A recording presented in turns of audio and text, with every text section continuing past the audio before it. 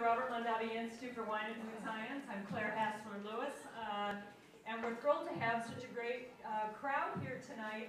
We're a little bit late because Jean-Charles was talking to the students over in the other building, and they wouldn't let him go. So, and I can see why after listening to him talk. So you also will feel the same way, I think, when he's lecturing tonight. We're thrilled to have you tonight. I know we've been trying to get this date on the calendar for a long time. And here you are, and I know you've brought a number of your wines, which I hope you'll talk about in addition to a lot of other things. So I'm going to actually turn it over to Walt Klenz, whom this lectureship is named after. And he's going to do the formal introduction of our speaker tonight. Good. Well, do you want to use that? Okay. Thank you, Claire. Thank you. Boy, I moved up to a microphone first time. Well, before I introduce Jean-Charles, I do need to take a second and thank you, Claire, and your staff, and David, and everyone else for your great support of this event. It just gets, as you can see by the room, it just gets bigger and bigger and more successful. So thank you very much. It is my distinct pleasure to introduce Jean-Charles Boisset. I think we first met something over 15 years ago in Scotland, of all places, believe it or not. Not because we were in the whiskey business, at least Beringer, when I was still, Beringer wasn't. I don't think you were either, although you have a broad portfolio, maybe not quite that broad. But we actually shared an importer and distributor in the UK, and their headquarters happened to be in Edinburgh, so it was... Good memory. Yeah, I know. It's getting harder and harder. It was the tattoo event, you know, the famous... That's right, the famous tattoo event. The meeting happened to coincide with the Edinburgh Festival, just by chance, I'm sure. But it was a great event. It was a great opportunity to meet Jean-Charles at that time and have the opportunity to see him several times since then. At that time, I think the Boisset portfolio was very focused on French wines, particularly his family's properties in Burgundy that went back to the early 60s, and a growing portfolio in the rest of France. But it did not take Jean-Charles long to turn his sights on California. And I think if you've read the introduction in 2003, I think he started his series of acquisitions with the Deloche property in Russian River, followed by the Raymond property in Napa Valley, and then the Buena Vista, the historic Buena Vista winery in Sonoma as well, plus a number of other brands that he's developed over time. And so in just not much more than a decade, Jean-Charles has developed a real reputation and a deserved reputation within the California wine community for very creative and very innovative marketing, whether it's packaging, so you'll see some of that today, whether it's marketing, and particularly in his direct-to-consumer interface with the consumer in his tasting room operations. Certainly some of the most innovative work that's been done in the industry. And he's done all that while retaining, a close connection to his traditional roots back in Burgundy as well. Must be a difficult challenge. So really the question of the day is, how do you manage a growing, successful, big wine business across continents, across countries, and across wine cultures as diverse as traditional Burgundy and sort of contemporary, millennial-focused some of the California wine brands. So without further ado, let me introduce the man who's going to answer that question, I'm sure many others, Jean-Charles Boisset. Thank you, Walt. Wow. I think yes. Well, bonsoir. Thank you so much for being with us tonight. And a little Burgundian that I am, being introduced tonight by the famous Walt Klenz, I need to confess, is a great privilege.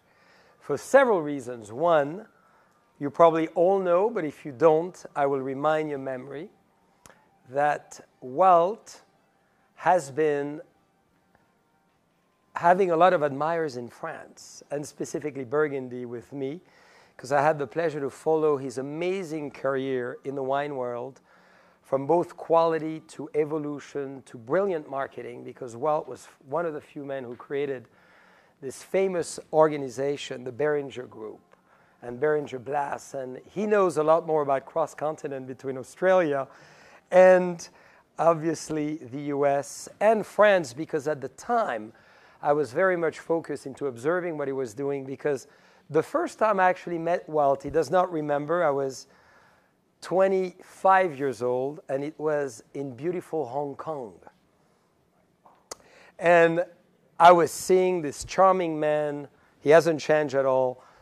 Beautiful tie, gorgeous suit, in one of the most prominent house of our common importer, Jepson. Jepson is one of the most powerful family in Hong Kong. He's in multiple business, and Walt did an incredible speech, and I said to myself, one day I want to look exactly like this man and be as articulate as I possibly can. And it was really, really honestly striking, Walt, and thank you for this introduction. What Walt did in the 90s and 2000 was brilliant from an American perspective, and very actually difficult to do, where he created incredible wineries, vineyard projects from all continents, including France. And I remember forever the famous Fleur de Lys adorning one of your bottles with the Riverfort package, and doing very well in the US. So I think the person who needs a big round of applause is Mr. Walt Klenz.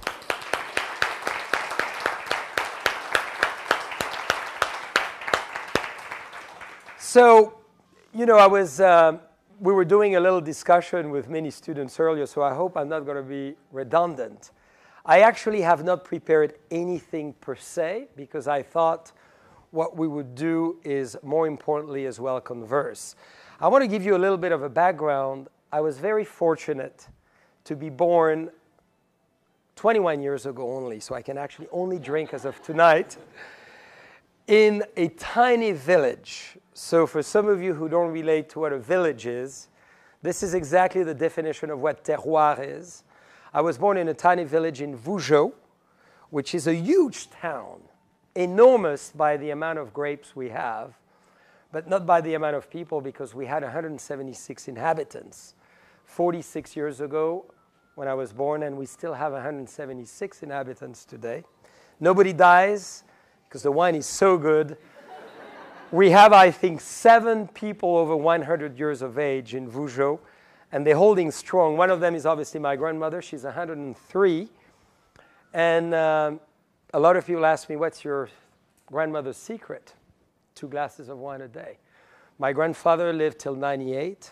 My other grandparents till 97, 98. So Patrick, as you who leads marketing and communication, you may have to deal with me for a long time. So I was very fortunate. I want to give you a little bit of a background, because I think it's important in the discussion we're having, which is, you know, history, heritage, where we come from. There's a few Chinese and people from Hong Kong in the room, and I encourage a lot of us tonight to think about one of my favorite philosophers, which happens to be Lao Tzu. He said something under the nature that I've changed a little bit, but think about the source. And this is, I think, what we may want to talk about tonight, the source from all kinds of origin to where we are today. And this is really what has luckily guided me all my life, because I was born in that small village of Vougeot, with the garden being the vineyards, and my parents' home, who fell in love at the age of 18, but more importantly 7 years old, had their first kiss, and said, we're in Gevrey-Chambertin, what are we going to do now? And luckily, they started to make wine in the living room. I thought that was a pretty cool idea. Not knowing what to do, my grandparents on both sides were school teachers, from history to geography to natural science and kindergarten. So I was raised, obviously, with my grandparents in a very unique environment where the idea of ethic, values, history, respect is more important. I was raised at the time in France where you would write daily the moral question of the day and the ethical thoughts of the day, which I believe is actually quite important in education today, to come back again to thinking about the purpose and the reason and the raison d'être. So very fortunately, I was born in that environment. So all my life, I was very fortunately educated with the vines, because as the playground, I would come outside of the house, was the grapes. So it's very interesting in a way that it shapes you for the future, because early on you learn about the evolution of nature. And I want to tell you that because we had a big discussion with our student friends about organic, biodynamic farming and sustainability. I was very fortunate at the age of 3, 4, 5 years old to obviously help making wine in a way, be in the vineyards, but more importantly, to have grandparents and parents who said to me, open your eyes and ask yourself questions of why. It appears at 4 or 5-year-old, the why question, as I have 2 lovely twins today who are 5 years old, a very abstract question sometimes. But in those days, it was very important because my grandmother would take me around the vineyards and ask me very critical questions. Why does the earth have worms here and not there? Why is it dry here and not here? Why do we have to put compost on the roses and not? Why are the bees actually, producing in this area? How do we make honey? Why are the birds collecting in this specific area of the property? So very early on, I had really the fortune, as many of my friends today in Burgundy, because Burgundy is a very small community, very tight community of 6,500 producers, who really, all of us went to the same, local schools, to the same local church, to the same local sports activity. We all know one another. And what is fascinating is the era I was raised in, which is pretty much, and you may have figured it out, the wine we had was 69 because, the more you drink that shape of a number, the better pleasure it gives you. I know we agree with that statement, but I was born in 69, and I was raised consequently in the 70s, which are great years. Years of openness, years where you never close your door in your house, years where your friends were in your house or you would be in theirs. There would not be really in all the villages of Burgundy any boundary. Therefore, there was a cross energy. I don't use the term fertilization because we biodynamic and organic, so we don't really necessarily like that. But there was a cross energy between people that learn from one another that transcend to what the region is today. And this is why, I got so fortunate to be able not only to learn from my peers, but as well people from the past. And this has been really our focus for the last 40 years in Burgundy as a region and us as a winery. And you're very kind to say, managing 2 continents, in life, and specifically with wine, the less you manage, the better it becomes. It's maybe often the same for organization, as long as there's great leadership and vision. And I must confess it has been very exciting for us over the last 30 years to see the evolution of a region. And I will start with Burgundy and what took me to California and how we're doing both, is to see a region who had learned from literally 9 centuries on doing the same thing, finally questioning the statu quo, finally questioning the forever repetition of what the parents, grandparents have done. And therefore, the 70s and the 80s, after an intensified, pesticides, hardcore, eventually mechanical harvest machines, Burgundy has lived a major pendulum swing to asking the question, why? And we were obviously part of this movement. As my sister and I joined the family business 20 years ago, we had the opportunity, the pleasure to really impact who we were thanks to bringing more wineries within our collection, but more importantly, asking the reasons of why do we do every steps of what we do. And how could we, through all the wineries we're very fortunate to have, how could we really manage the concept of terroir to the fullest? So you may wonder, what does he mean by that? Terroir is mainly 3 things into a dictionary definition, besides the crazy French accent on how to say it. The soil, the climate, and the plant. And the alchemy of the 3 creating a better sum than the parts. But there's 2 other components which are essential. One is the people.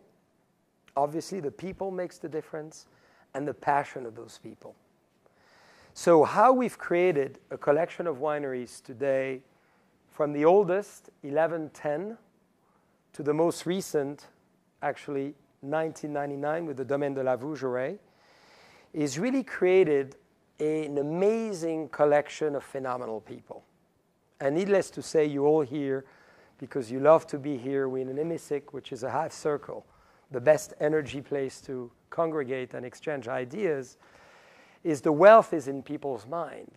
And what we had the chance to do is bring a collection of wineries, gathering over 20 centuries of history and bringing people together of multiple generations working together to really create electricity, to really create magnetic energy, to really create that je ne sais quoi that makes people give the best of themselves. And it has been really a lot of fun to observe. And I know I may sound to say the obvious, but we went back to the source. Organic farming, biodynamic farming over hundreds and hundreds of acres, building a certification program with the region, encouraging a program called GEST in Burgundy, which is appearing very trivial, but this is a compost program. Can you believe we get together to talk about composting? I could think of more sexy projects, but it was fascinating to do in an era where Burgundy was living intensification, eventually intense clonal selection, which are not actually coming from the terroir itself. So we had to refocus the region. So as we acquired wineries, Bouchard, one of the oldest commercial winery in Burgundy, Jafflin, founded by two brothers, but historically an old convent in Beaune, cellars from the 3rd century when the city was built, Ropiteau, one of the oldest winery that I think Walt represented through one of his import companies, which is one of the oldest Chardonnay maker, Puligny, Chassagne, Meursault, Corton, Montrachet, to obviously, you know, Montmessins, to the Clos de Tar, to historical estates. What we've attempted to do in the old world is refocus the energy to what is important and essential. In other words, vineyards, passion of people, energy of history, the experience at the wineries, and more importantly, taking everyone as a collection of great minds into attempting to create the best. And that has been really the most fun exercise I think we've done, not only in Burgundy, in the Beaujolais region, in the Rhône, and in the south of France. And I encourage all of you to come and see us. Now, you may wonder why the US component and how did that come about? The time I met Walt, which was roughly 17 years ago, and then we saw each other again in Scotland, I always had the dream for us to attempt to become more bicultural. You know, you get experience through the exchange of cultures. The power of America is this amazing melting pot of colors and religion and everything else that creates an amazing dynamics. If you're born in Burgundy, you think that there's the only thing that Burgundy exists. There's only one Chardonnay producer, one Pinot producer, it's us. So I was very fortunate in life. I got to be taken to the US by my grandparents, who were resistant during the Second World War, escaped with American soldiers. I want to thank all of you and obviously your ancestors for that, because as I talk to my grandmother almost every other day, still today, I was in Ohio 10 days ago. She was luckily supported, as she was an orphan day 2, by a reverend of Ohio who gave her $1 every month and helped her sister and her to become who they became. And she always says, you know, always thank our American friends for this amazing evolution of life, of what it provided. So in the 80s, they took us to California. And in 1981, I was 11 years old. I had the pleasure to discover California. And the idea for them was to show us the mission. And I don't know if any of you have done it, but you should, as a drive from Monterey all the way to Sonoma. So from the middle mission, the first was in San Diego, the middle one was Monterey, and then it finished in Sonoma. We went there, and the point was obviously on history, to see where the independence to Mexico was signed in 1846 on the square, to 1850, the Union, joining the Union. And then my grandmother suddenly sees Buena Vista. We were leaving back to France the next day. And she says, well, we might as well see one winery. You kids have been making wine or being part of wine for all your life. Go and see it. So we went. And luckily, and the power of international languages, the lady who welcomed us was from Switzerland, spoke impeccable French. None of us spoke any good English. She gave us a tour that was a paradigm shift for me. I saw this winery. As you have in life epiphany moments, things which changes, like your image of talking at the Jepson estate, like events like the tour of David today of the Sustainable Winery, I will never forget. I know that. It's going to be registered forever of all the signs I've seen from using old batteries for energy, from the tanks and all that. You will remember it forever. That's brilliant. I saw this winery and I said, interestingly enough, I was born in a place where we've been learning how to repeat history. I'm in a place where you challenge history. I'm very fortunate today to be sitting in a new nation that is creating the impossible, the American way of life, the American dream, through the Count, the founder of Buena Vista in 1857, to the vision of taking the old world to the new world. I said, this is amazing. I could not believe the building I was seeing, the first press house, the second, gravity flow, caves built by the Chinese who had the know-how, to the place that really gave me goosebumps. My grandmother tried the wines. She was a school teacher. She didn't drink a lot of wine, although she lived long, but at least wine in moderation. She bought 3 bottles that day. We went back on the square. We were sharing a hotel room together.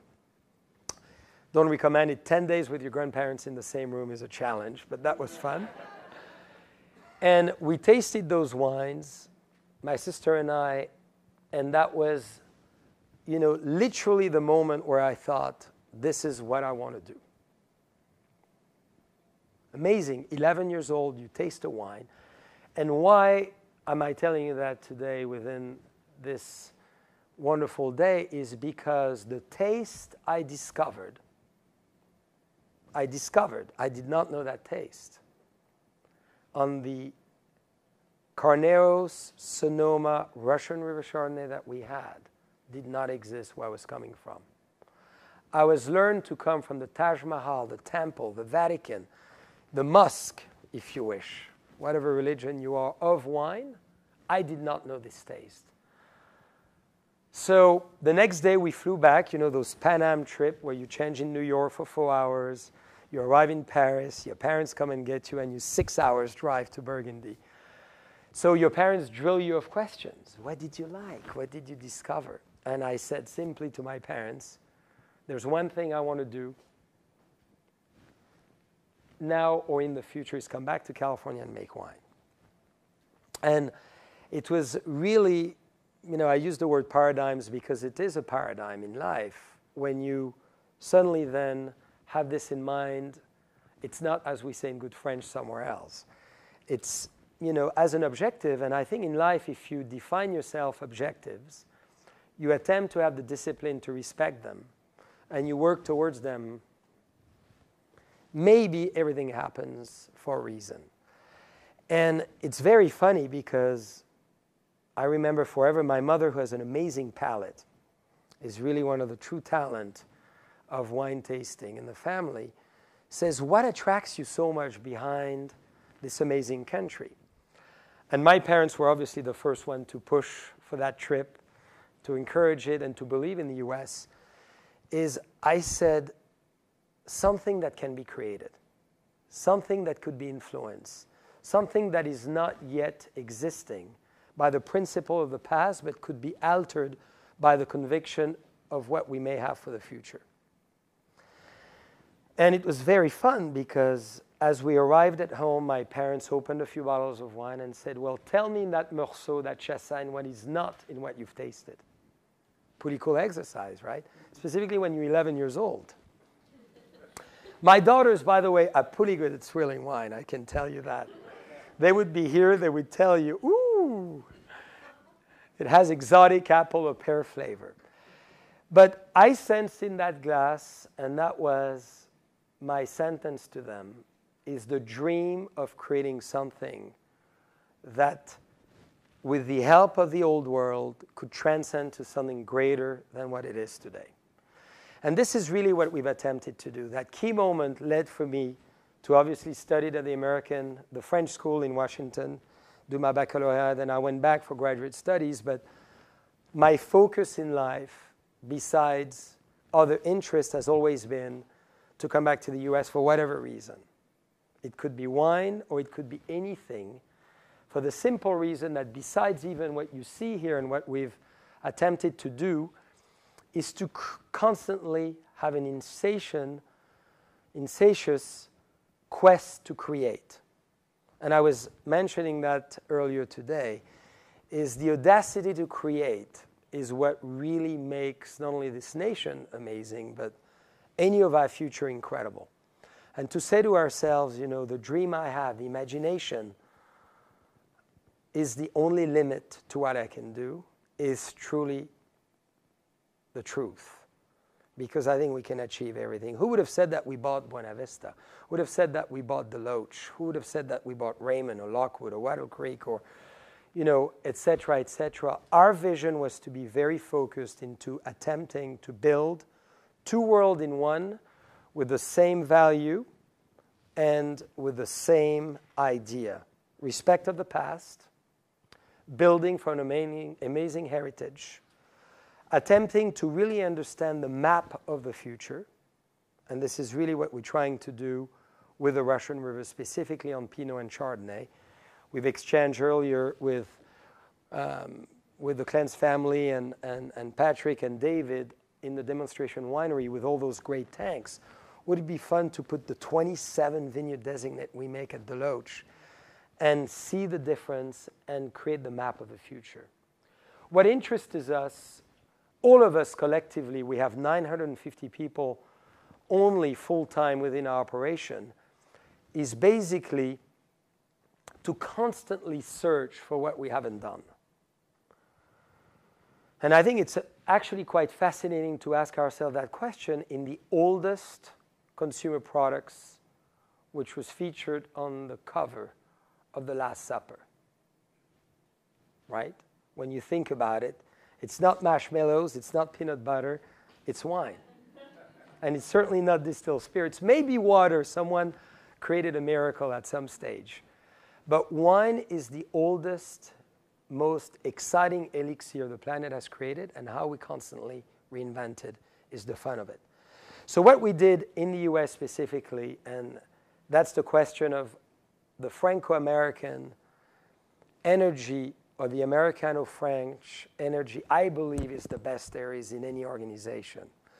You see it in fashion, we see it in hospitality, we see it in the restaurant world, we see it in the perfume industry, we see it in the cosmetic industry, we see it everywhere, including wine. When you put an American person, an American spirited person, and a French person in the same room, 1 + 1 = 3. To the point that we've even created a wine, my wife and I, which is called Number 3, which is a blend of Burgundy and Russian River together with our team. And the world said, "You're insane." I said, "We already know that. Tell me something we don't know." You're going beyond the limits, and I could tell you we've only made 250 cases every year. The wine is extremely highly ranked, but besides that, we love to drink it. And it sells out all the time because it represents what the two nations can do. That magnetism between the two is greater than the part. This is what this wine is about. So how we function between our two worlds, to answer more specifically Walt's question, is very simply. We correlate what both have to bring to create that je ne sais quoi that brings greatness, that brings a sense of excellence. So take the winemaking team as an example. 27 of us split on 2 continents, plus another 15 consulting winemakers without the vineyard teams. We all congregate to ideas and creating, honestly, wine that brings opinions from both sides. And the beauty of consulting with someone is you don't have to take the opinion of the person, but at least you hear the opinion. You know, the wealth of any organization, I think, is to be able to collaborate and exchange. It's like asking advice to someone. You ask advice, you run your life, but you don't have to listen to them. But having the wealth to be able to ask someone's opinion or advice or idea is phenomenal. And this is what, in broken English, broken French, what we do with 5 key core principles. 1, if you start in the vineyards, always sustainable. Thousands of acres farmed sustainably, and tens and thousands of acres today. I think it would be over 18,000 under contract or long-term contract with growers who we instill to have a similar philosophy as us. Sustainable, organic, biodynamic, if possible.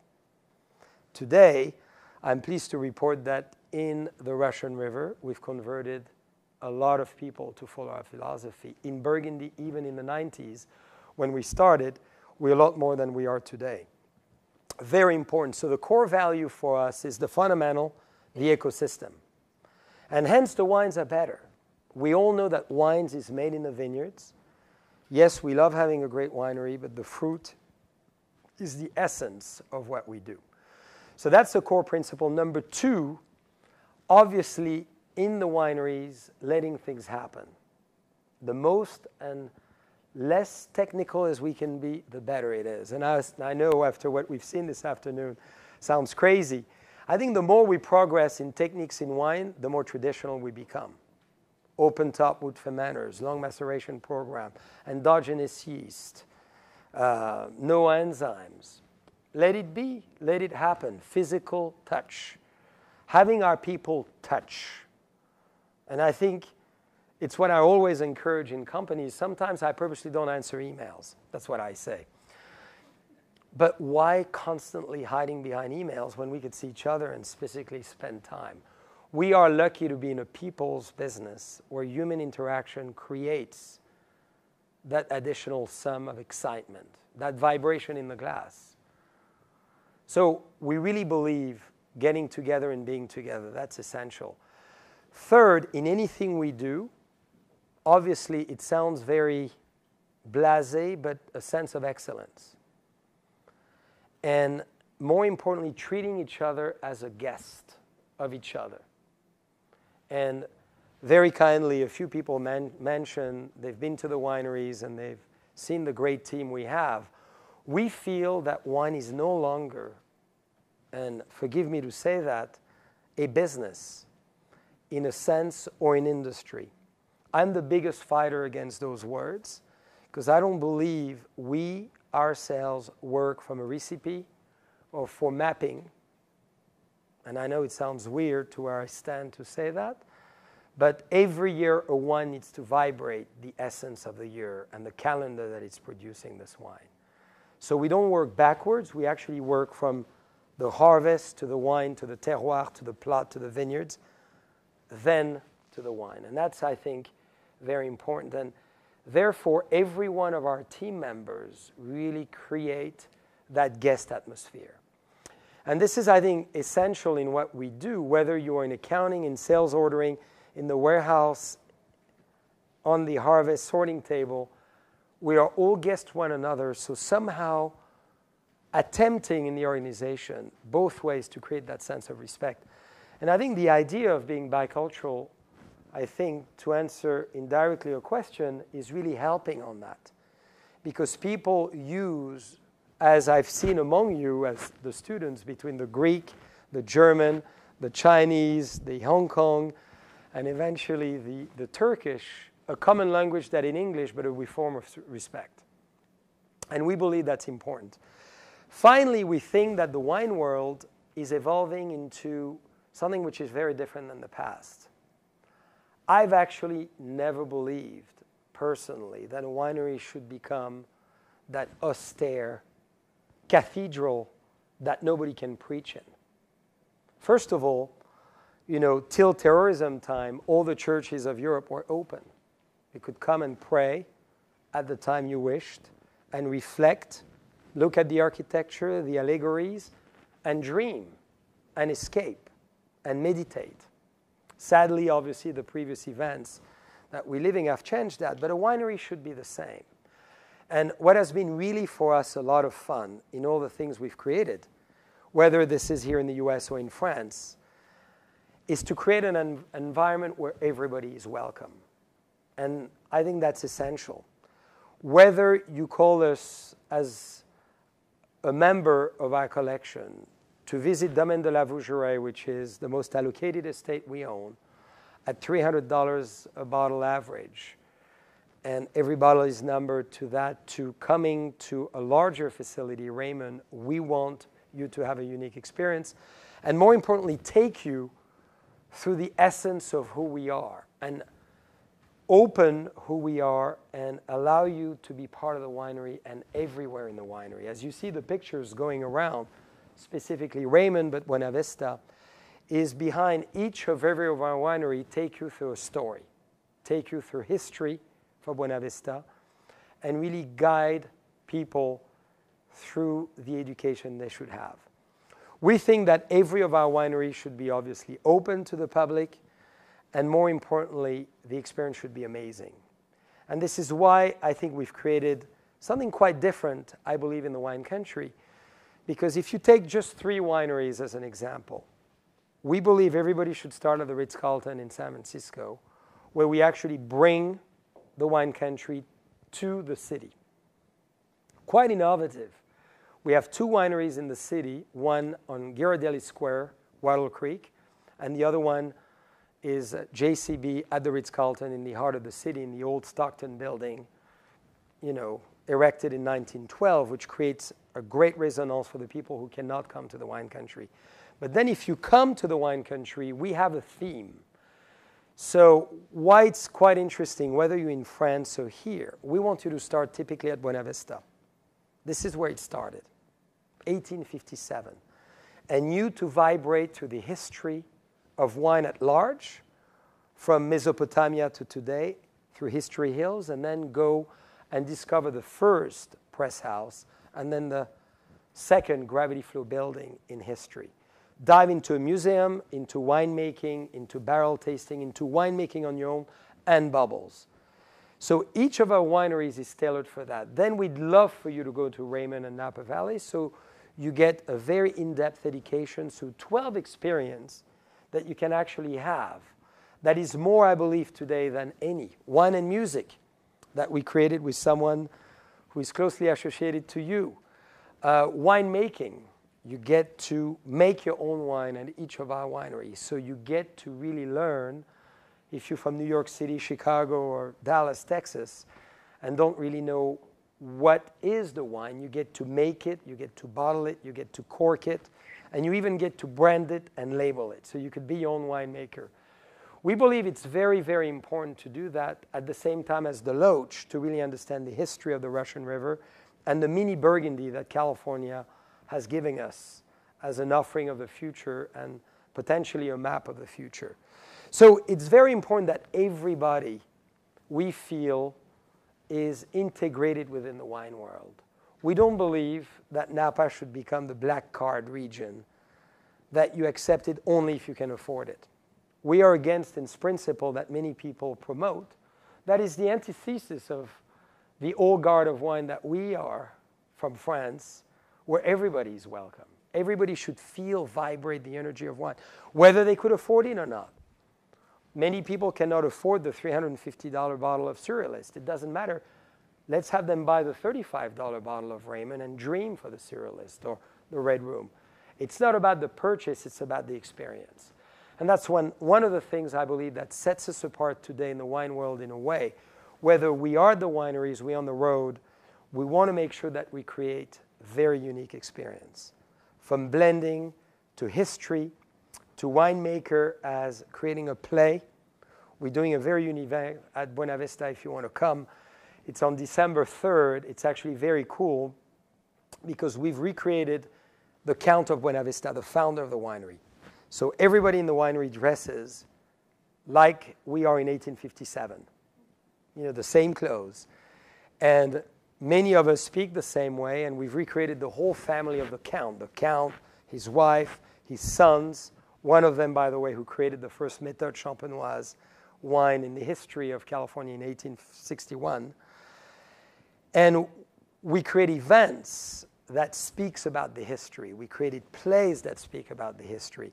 So we feel, the future of wine in many ways, and specifically for all the students here, as I discussed earlier and we exchanged earlier, is as well in how we present the wine world, how we promote the wine world. We think historical marketing is the key. When often, God, this is good. Ay, ay, ay, ay, ay. Thank you for the crocodile. You know why we have a crocodile here? It's part of Stephanie's collection, I believe. The Count of Buena Vista, after a very unique life, retrieved to Nicaragua in 1867. He basically wanted to challenge Bacardi and make rum. Crosses a river, falls in the river, and gets eaten alive by a crocodile. Tough life, huh? So since then, we created a wine named The Revenge of the Count. It's one of the biggest sellers at the winery. It has a beautiful crocodile on the label, so I think Stephanie kindly brought the crocodile to tease me today. So we feel, finally, that through all our wineries, there's a very big element of history.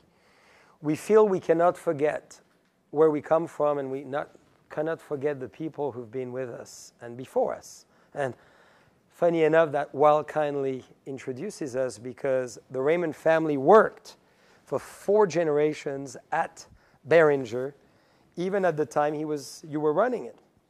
Yeah, Roy Jr. Roy Jr. And Roy Sr. was married to a Beringer. That's he was right. a Beringer, yeah. It was a Beringer. So we need to often, and that's what we believe, and that's why it's very easy for all of us to come back and forth between the old world and the new world, because there is one world of wine in many ways. Is one, to follow similar ethic and values. Number 2, to defend the world of history. Often, and that's where I was going, my Burgundy friends tease me, what the hell are you doing in California? What is Sonoma? They wish in 2003 they've invested, by the way. Because today, coming to Napa, even in Bordeaux, when the market is bullish, it's a different issue today to come in Napa than it was years ago when we did. We believed in it. We did not come in for financial reason. We came in through passion, excitement, and a belief. I think if we believe, eventually the rest will come. And that's, I think, the most important issue in the world of wine, is as well to make sure that we who adore wine, who are part of the wine world, really portray the past as it deserves. The people in 1812 who planted the Russian River, the missions. We're creating wines today from the mission grapes at Buena Vista. We're creating a new wine, which is going to be a huge success, an Angelica. You may wonder, why are you doing that? We're creating 30 different wines with our consulting winemaker, David Ramey, and obviously our winemaker, Brian Maloney, who graduated from Davis, because we want to be the library of wine. The moment we're going to create wine, and this is what I want to leave you with, for financial, capitalistic reason, is where I believe we will miss the boat. We've always grown, expanded, and went beyond where we are, not only for the financials. Obviously, it needs to make sense. Obviously, you need to sell something a little more than the price you make it. But I regret sometimes to have spent so much time at university, because the world of business is simple. And the beauty is wine is not necessarily about business per se. It's about triggering that passion and making sure, I think at the end of the day, that we pay tribute to all the people that has come before us, enhance their work, add a little bit of what we believe we can, and each generation slowly but surely will create the perfect world. So I think we need to be very proud of California. What we've done so far, I need to tell you, is only the obvious. We have an amazing team. Obviously, Patrick Egan is one of the key leaders of that team. But we've expanded that team. And as I'm looking at Donna Hebert right now, and many of our friends, we went beyond this. And we said, and I will close in 3 minutes, but I need to tell you this story, because this is what sets us apart from packaging to winemaking to all the things you know we've done, and you can check them on the internet. The most important thing we've done is actually what I've seen all my life in Burgundy. Remember, very humble background. My parents started in the living room. My bedroom was upstairs. 176 village. Burgundy is not necessarily San Francisco or the Silicon Valley or Napa Valley. It's very scarcely visited except by big collectors, and that's it. I've seen all my life my parents and my mother specifically, or grandmother, opening the door of the house, bringing guests at the dining room table, at the lunch table, tasting the wines and building relationship and friendship. All my life, and this is what the wine world is about, building friendship all around the world. What we've created 5 years ago is, I believe, from a business standpoint, the most innovative thing we have done. One, we've obviously built a very international business. I call it business, but expression. We promote our wines in over 115 countries today. We have built a very diversified collection of wineries from 15 different appellation and region to sparkling wine, red, white, Pinot, Cabernet, to most of the wine varieties. We have a very balanced business with our direct to guests, so receiving people and selling direct. But we were missing one thing, big time. How do we actually, besides dealing with retailers and wholesalers that we love and adore, that are becoming easier and easier to deal with, I'm obviously being facetious, is how do we actually bring wine to the people in their home and do the most fundamental event of anybody's life is education. Without education, tasting, feeling, sensing, and being guided, there's no transcendental moment. What we've elected to do 4 years ago, actually, is creating what we call an ambassador program, which has never been done in the wine business ever before, is to bring wines to people's home. As simple as that. So we basically calling you and say, would you like to do a tasting? So we decided to, and realized early on in 2010, specifically in Napa Valley with Raymond, that a lot of people were coming from out of states. And a lot of people wanted to live the experience they had with us at the table. We tasting together. We had 8 wines. It was phenomenal. I have goosebumps. My left nipple is hard. That happens to me often. Forgive me, Walt, for that. You know, we're very emotional people, right? How can I get that at home? My retailer does not do that. I don't even have a retailer of choice. I don't even have a curator of wine. I'm surrounded with grocery stores, and this is the coupon who wins. This is the saving who wins. This is the display who wins. This is the discount, the free wines who wins. How am I going to do this? So we said, you know what? That's a great idea. Why don't we come to see you and actually do a tasting in your house or in your restaurant or in a cafe nearby who could accept wine, or gather your friends, your book clubs, your knitting clubs, your social club. We'll go to your private club and do it. And I'm very pleased to report that in this room, there's a few ambassadors who created what I believe, I say I this time, I'm not including all of us, I believe is going to become the future of wine. Proximity. Bringing wine into people's mouth in a very simple, democratic, unoffensive, very friendly way, where it's exchanging, talking, discussing, feeling, and exchanging about how we feel. It's not how wine should taste. It's how do you like this wine and why you like it. This is the most important thing about wine. It's not top down. It's the reverse. So we've created this amazing program 4 years ago. We have over 1,600 ambassadors across the nation. And I'm going to use the example of Donna right now. She's right in front of me. Donna's husband was working in our tasting room. Phenomenal, charismatic man, very charming, extremely good with wine. And Donna, forgive her, was in the water business for Nestle, a company we all know well for years. Water. And she was very charming. I was often in the tasting room talking to people and meeting people, because this is where you get your energy. This is thanks to people. And I'm seeing Donna coming, and I said, this lady, we're starting this program, she's got to join. She's got to be part of it.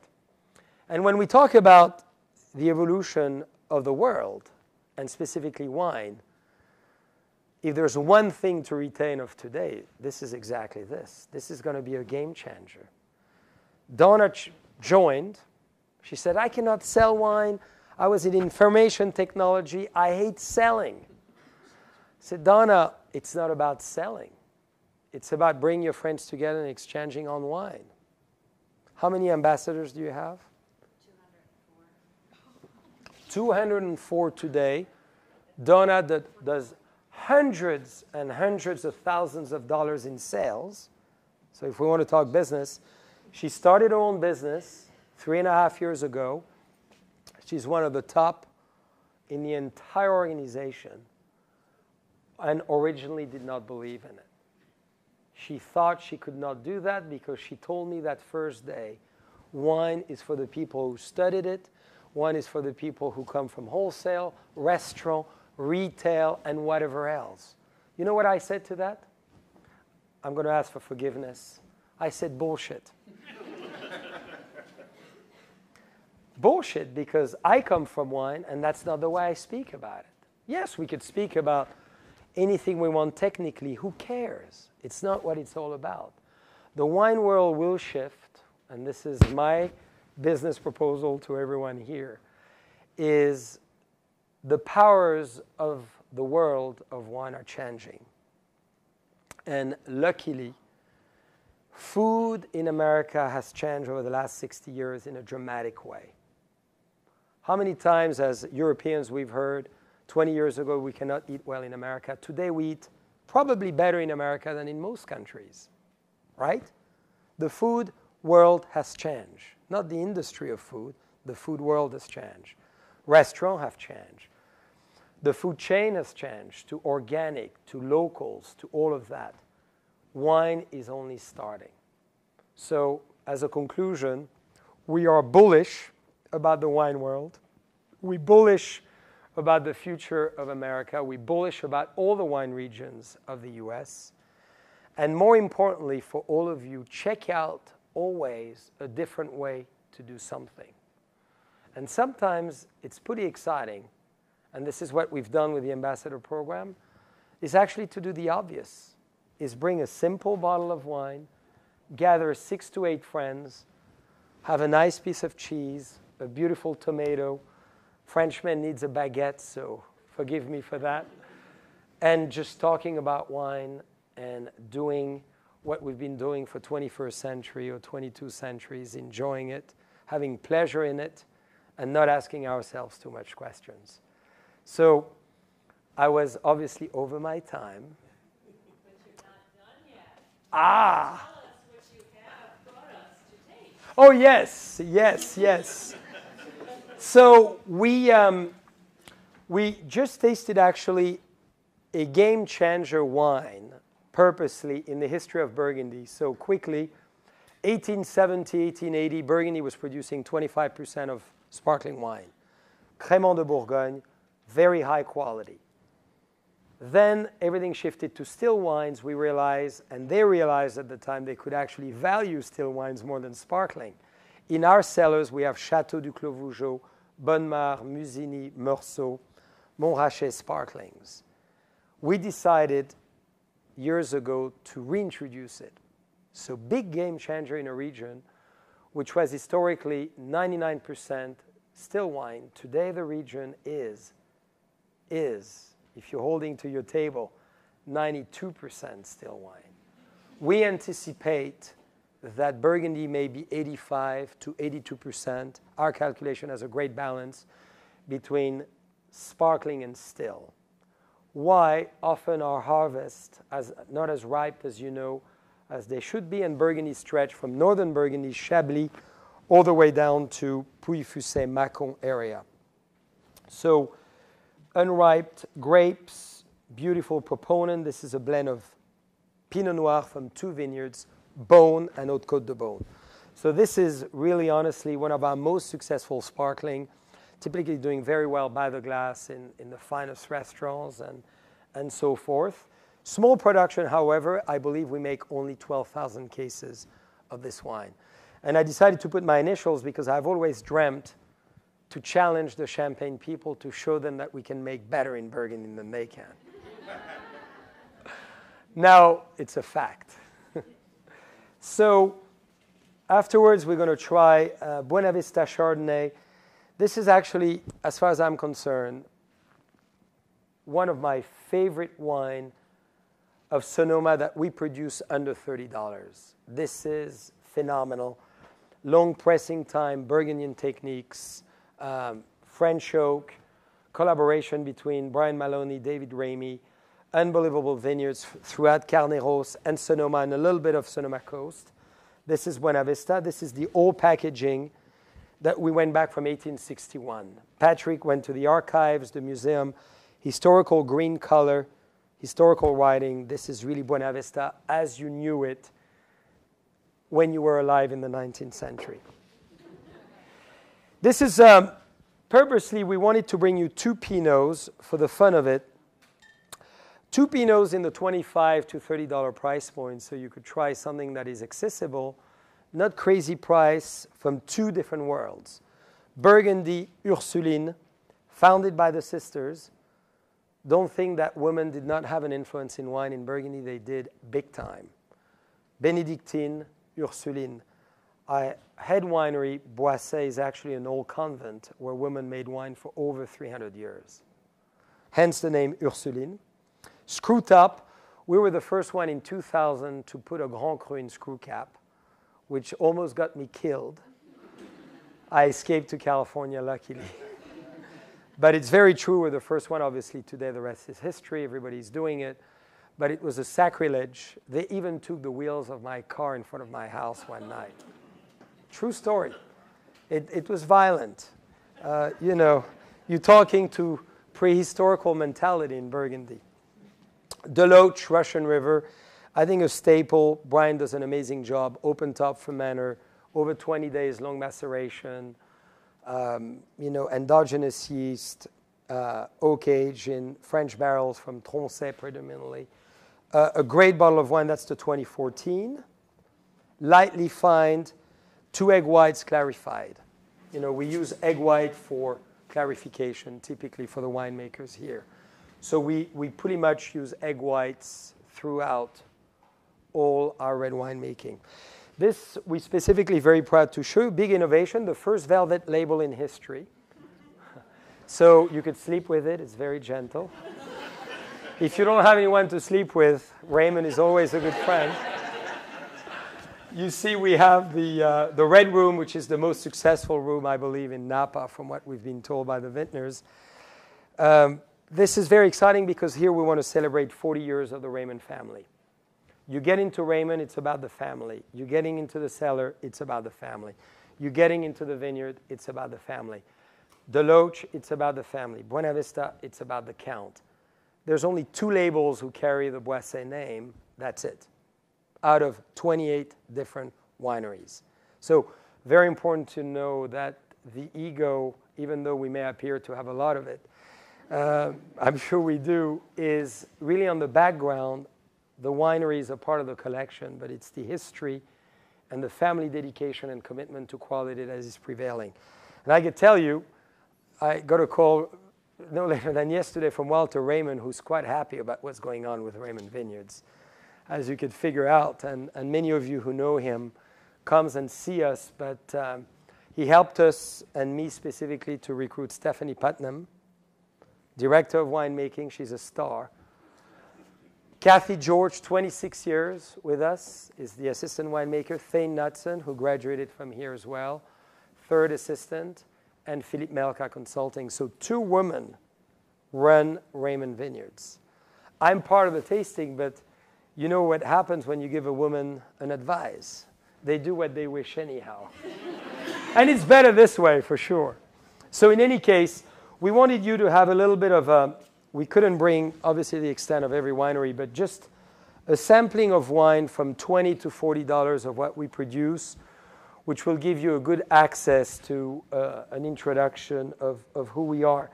And finally, Patrick very kindly brought some cards for some tastings. So this is 2-for-1 tastings. So please, everyone, take them. Very easy. You show that when you come. You show Patrick's card, and you'll be drinking 1947 Raymond's.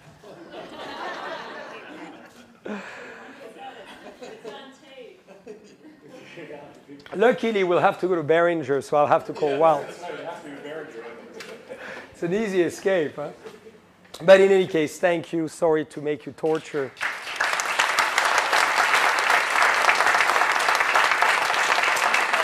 Thank you. So I always wear red socks. That's a very important factor. And someone asked me earlier, my boxer short does not match the red of my socks. And we always wear jewelry. You may wonder why we indeed one of the first innovators to actually put jewelry on a bottle of wine, because we feel the bottle of wine is like a gorgeous lady. She needs to be adorned and loved, and she deserves the best. So we started to design jewelry over the last 5 years, and the highest end wine we possibly can produce, it's called the Surrealist, 2,400 bottles produced from Napa Valley. It's a Cabernet Petit Verdot, with a very big part of Petit Verdot, is actually adorned with the jewelry. And the whole idea is for our guests to use the bottle as a decanter, and we use it and keep the memory of the wines. Again, marketing-wise, we want to build that experience of, again, reusing, first reduce, and recycle. So that follows the 3R principle. And more importantly, people as well use it. My daughters, if you open our fridge, I told you I have twins of 5 years old.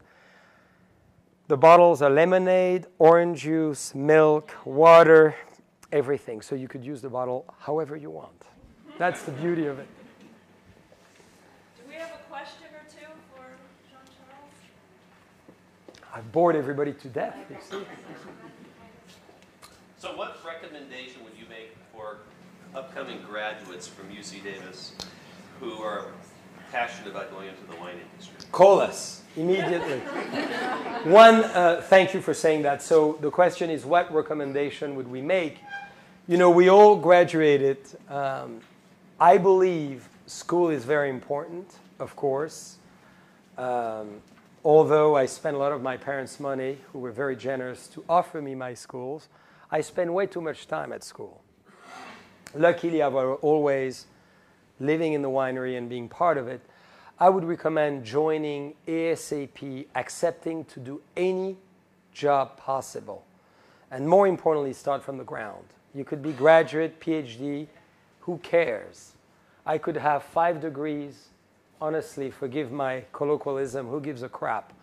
Understand it from the basics. Understand the sales process immediately, even if you're a winemaker. There's no winemaker today who are not articulate. And as we discussed, part of the whole process. The wine world is wine world, whatever the function. And be audacious, be daring, and be loyal. Very important. You judge, I think, a winemaker, if we talk about winemaker throughout time, not through one vintage because they get lucky. We get lucky once, maybe twice. But it's by being consistent, being loyal, being faithful, being committed. But I would say, dare to go. And if you cannot find a job, do something else that you never thought of. I love when people come as winemakers. Tyson is one of them. I want to be in the winemaking side. Great. Why? The gentleman is one of the most charming you can find. A smile like this, remembers everybody's name, beautiful eyes, incredible contacts. He's one of our most successful front of the house today. So don't come as well with the preconceived ideas of always where you want to be, because life is going to take you where you eventually should be. It's a long way to answer. Yes, you left me earlier. So how has social media changed your business? Wow, that's a great question for a marketing guru. I think you should. I'm not the expert on that one. And by the way, I'm an expert on nothing. You know my favorite expression? Is an expert is someone who knows. Someone wrong with authority. Yes, who knows how to be wrong with authority. So I could have answered, but Patrick is the expert. Well, I would say, what would I say? I would say that we adore it because it's exciting. I should stand so you can see. Because it's maybe, the wine world, even 30 years ago, was controlled by a few people. We were having a discussion earlier in the session about Robert Parker, right? There was a sort of a certain insular world of gatekeepers that controlled entry into the wine world. And today, social media is allowing all of our guests who are passionate about wine, the way that Jean-Charles described, to connect and build those stories and to share it together. So it's shifted the world from a few people telling us what to drink to everybody sharing their own stories and their own histories. And so anytime we can build relationships that way, as we've done through Donna and her group and things like that, we adore it. So for us, it's democratizing the world of wine. That's right. The key word, I would just repeat in a different way, sharing. You know, sharing an experience. Nobody, we understand the fact that Guru needed to be here at some stage to guide us, to understand categories and what wine is. A lot of that has been done already. We drink 9 liters of wine in the US, 26 in Germany, 26 in the UK, 60 in France. I could go on and on. Not enough in Japan, 3, not enough in China yet. The key is to share and to make sure that people see wine in every kind of environment. And that's why I love social media. You could be on a boat, you could be in a bar, you could be having a pizza, you could be not even having food, you could be having sushi, you could be having Thai food, you could be touring, you could be in a museum, you could be designing a dress as a fashion designer, you have a glass of wine. And I think it's making sure that wine, thanks to social media, becomes that ultimate elixir, which is part of society, part of the history, part of the heritage, and part of who we are. So I think social media is really helping us to broaden this field. We have a lot of people commenting on the JCB social page that this is cool. You gave me an idea to do that. So enlightening people, giving them ideas, bringing them a certain level of imagination, and having access to them, more importantly. That's the cool part of it, is if we're good at it, if one is good at it, one can have access and bring people in that community. And that's so fun. For me, the most fun in the wine world is when someone says, I want to buy a glass. It's not just selling a container or two. It's immaterial what you sell. It's to see on someone's face a smile. And thanks to social media, you have that one-to-one where someone tells you, God, I had this new presentation, I had this wine. You're making this amazing rosé from Provence on tap. It's available at Anchor and Hope in San Francisco, and I just had a glass. This was fresh and crisp, as if I tasted it in the winery in France. Can I dream of a better comment? That makes us a smile like that. That's social media interaction as well. Mr. PhD. Double PhD, right? Wow. I'm being ambitious. Congratulations. Do you think that Napa and Sonoma are, in a way, typecasting themselves as Cabernet, Chardonnay, Pinot Noir? Well, that's an excellent question in a sense. So if you look at the history of France as a parallel, right, bring the French background to it, we could bring in Italy, which is more recent, but France, Loire Valley is Cabernet Franc, a little bit of Pinot, Chenin. Burgundy is Pinot Chardonnay. Bordeaux is Cabernet Merlot, Bordeaux variety, Sauvignon Sémillon. Right? So every region has the ability to focus and have the discipline to be what the best they are at. I genuinely feel it's a big challenge to produce certain types of Chardonnay in Napa. And I genuinely believe it's challenging to produce certain types of Pinot in Napa. So I believe it's not necessarily pigeonholing yourself. It's attempting to become the best at what you do. Napa is 47,000 acres. Only a third of that is Cabernet. There's a lot of Merlot. There's a lot of other things. You know, it's a small region. It's the same size of Burgundy when you think about it. So it's very small. So at some stage, Napa is 6 million cases of Cabernet. We should eventually, at some stage, focus. And I think the focus is important. Now, you could be like region like Beaujolais. Should Beaujolais migrate from Gamay to Syrah? That's a very interesting question. Have we done Gamay for 200 years? Is it really still appropriate on that soil with the climate evolution? Should we make more serious, less fruity, more powerful wine? And should Beaujolais change its pruning techniques from Goblet, you know, like this, to Guyot, which is what we're doing? That's a very interesting case study. I think that's a UC Davis, Harvard Business School case study because I think Beaujolais has finally understood that the osmosis between the soil, the rootstock, and eventually the pruning technique should not necessarily be what it is today. That's a huge shift. So that's even a bigger question. I just think what, you know, Napa and Sonoma are doing is great. You know, time will tell. We'll continue to craft and be better at what we do. The beauty of a capitalistic system and a market economy, it keeps the great things and it eliminates the things which are not as popular. And over time, we know that Cabernet is amazing in Napa. I mean, taste the level. If you were to plot the success of Napa Valley versus outside of the first growth of Bordeaux, Napa is killing Bordeaux. Take 14 Chateaux out of the equation. 14, or let's say 12. Let's take even Yquem out, right? So take Cabernet, Cabernet Franc, Merlot base out. You take second to fifth. You do the equation of the average price per bottle, the quality of wine consistency. I believe Napa kills it. So I think I'm a huge proponent of Napa cabs and the beautiful expression. Sonoma, luckily, is 4 times bigger. So we have a great diversity, which is a wealth that we should market, and we need to become better at marketing Sonoma Valley versus Russian River, Sonoma Coast, Carneros, you know, Dry Creek, which we are doing petit à petit. So I think my view is California is the best place. It's only the beginning, and we're going to continue to make it evolve thanks to the great wines we're all making. And one thing I want to leave you with is I don't think California has made as great wines as now. Everyone. It's so exciting.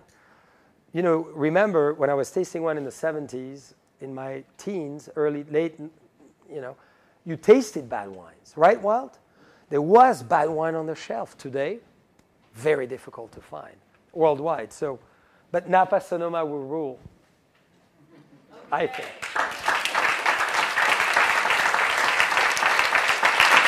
Claire, thank you. Thank you. Thank you so much. So let's go taste some wine. Let's drink some wine a little bit. Thank you, sir. Thank you, Walt.